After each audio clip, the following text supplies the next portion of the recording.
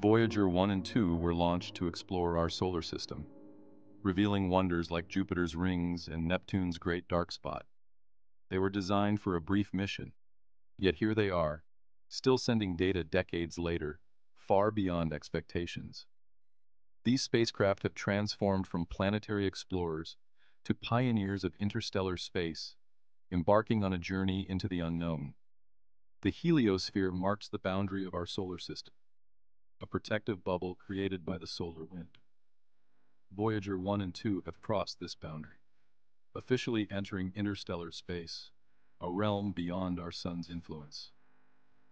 Interstellar space is a vast, nearly empty expanse, a canvas between the stars waiting to be explored. Despite the distance, Voyager's instruments continue to transmit valuable data about the interstellar medium. Recent anomalies have sparked excitement, hinting at new discoveries in this uncharted territory. As they journey further, they endure extreme conditions and radiation, pushing the limits of human engineering.